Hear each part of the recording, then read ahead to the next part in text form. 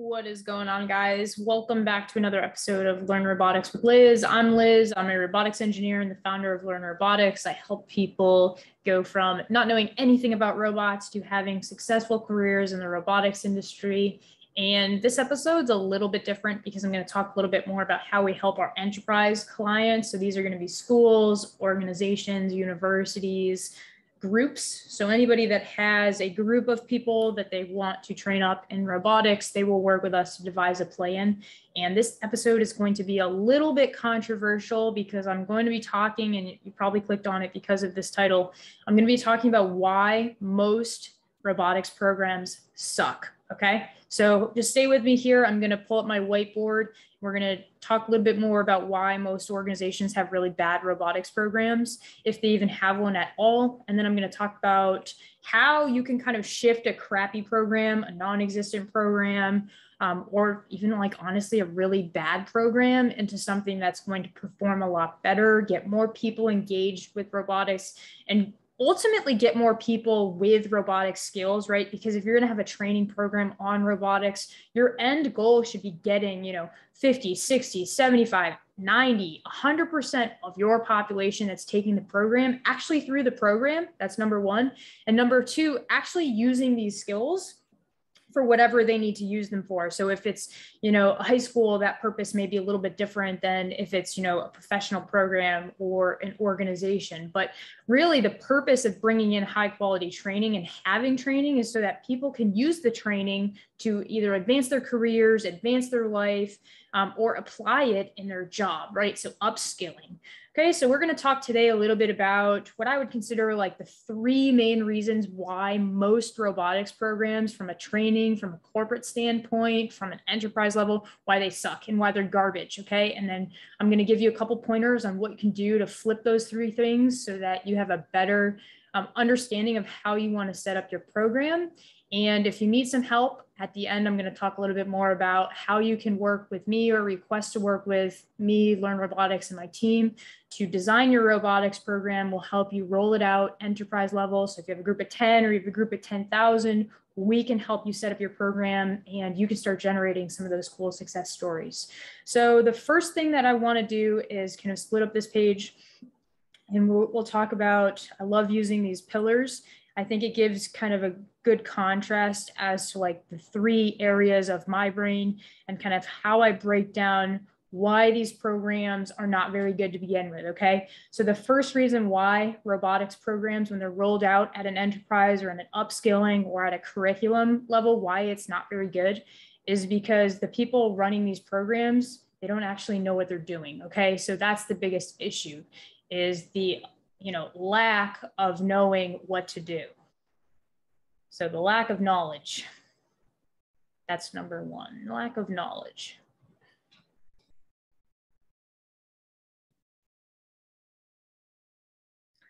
Okay, so we have this first pillar, the lack of knowledge. So at an admin level, you need a robotics program.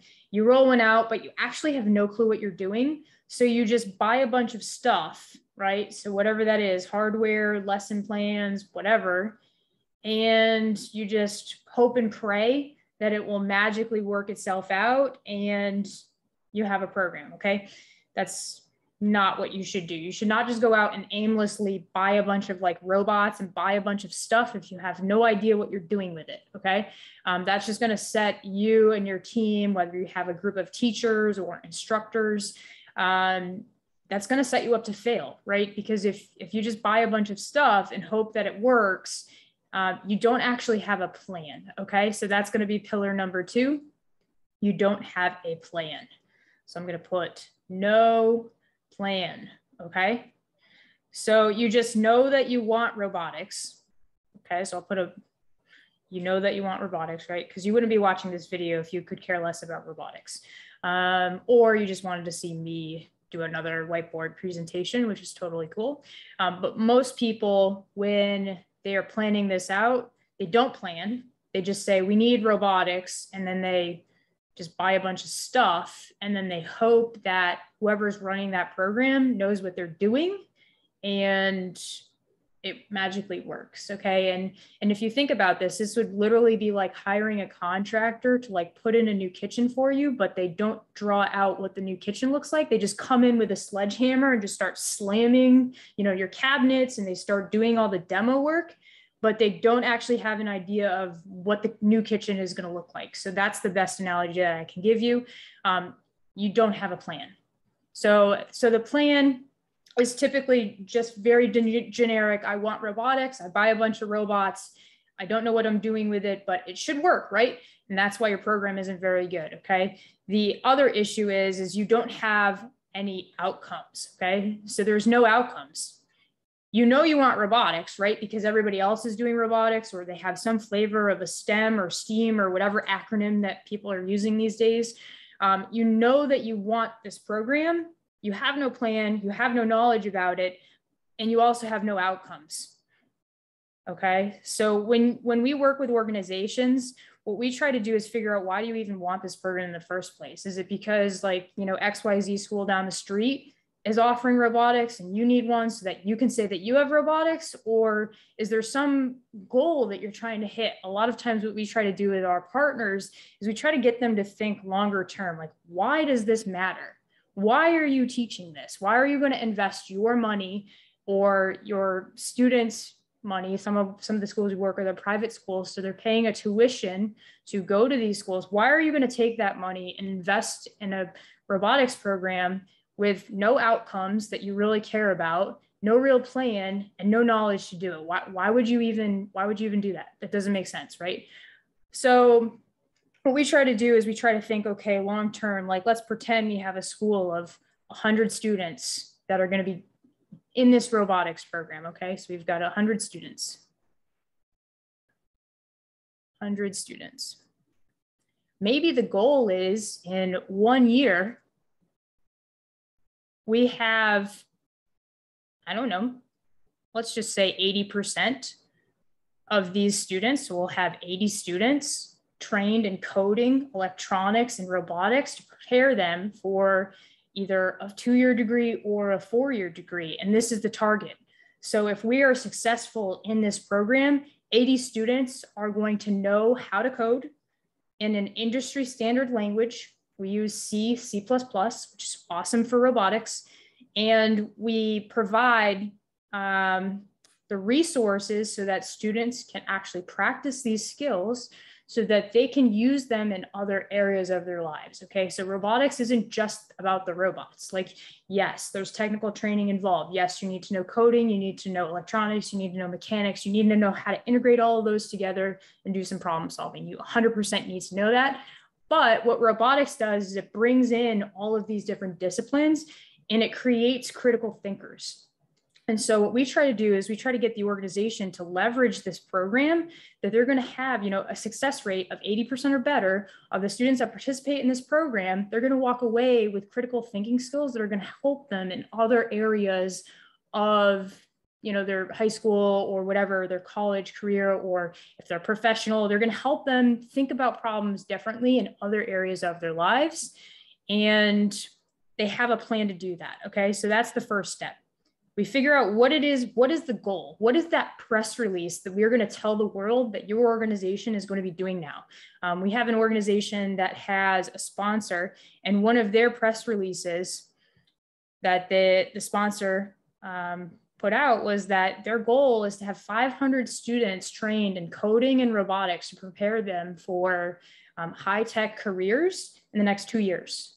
Okay, so to be able to say that their organization is training 500 students on how to code and build robots in the next 2 years is like phenomenal. Like, who wouldn't want their kid to go to that organization? Who wouldn't want to be part of that?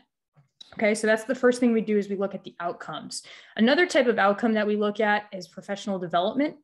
So whether it's upskilling or educator training, we have PD programs where we've done this very similar thing. We've done, the students, we did a pilot program with one of our partners where it was like, we took, I think it was like 15 schools and 15 teachers, one teacher from each school, something like that, where they participated in a national training program with us. And they were upskilled with, not only learning how to code and work with robots, but then being able to take that information and feel comfortable and confident to teach that in the classroom, right? Okay, so if you have a teacher, and then we can kind of jump over to pillar 1, where you just dump a bunch of stuff on their desk and say, you're going to be teaching this now. We need a robotics program. What do you think that's going to do for them? They're not going to feel comfortable teaching that. They're not going to know what to do. They're not going to feel confident. You're completely changing the mood of what robotics is because you've put them in a position where they can't be successful. Okay. And so what we do is we take a step back. We provide that outcome. Okay, we want to make sure our staff knows what they're doing and feels comfortable and confident doing it so that when they show up in the classroom with these materials, they're excited and they're enthusiastic about actually teaching robotics, and you have an awesome program, right? Because the students will pick up on how the instructor is feeling. So if the instructor comes in and they're feeling scared or they're feeling worried or they're feeling unmotivated or they're angry or they're upset, the students are going to associate all of those negative emotions with robotics and with technology, and that's going to hurt your program. Students can pick up on how you feel, your energy as the adult in the room. And so if you have teachers that are excited, they know exactly what to do, they feel comfortable, they don't feel rushed, they have the resources, they have the training, they have the knowledge, they've been empowered to, be that guide for these students, the students will be more successful. And I'm sure you can relate that to some of the students or some of the staff that you have in your organization now. The ones that are doing really well probably have a better attitude about the subjects that they're teaching, and therefore their students do better. So that is, I guess we jump from pillar 3, having outcomes, putting people in a position to be successful, having knowledge, having the right tools. And then pillar 2 is actually having the plan. So what we do with organizations is we actually map out how you're going to run this curriculum, what it looks like. Learn Robotics has standards-driven robotics curriculum. It's licensed content. What we do is we create a roadmap that makes sense for your organization, because some organizations, they're on like a quarter system, a trimester, a semester, an annual. We have some organizations that run like an 8-week program. So what we do is we sit with you and we map out a plan that makes sense. We're working with you, we're consulting with your organization so that when you roll this out, you have exactly what you need, that if you follow everything that we tell you to do to a T, you have no choice but to be successful with your robotics program. So I would encourage you to take a look, take 5 minutes, use this information, use this model that I've mapped out on this whiteboard, and try to figure out some of these things that you can do to kind of flip your program so that it goes from crappy to really cool, really creative, really great, so that you're providing the best experience for your group.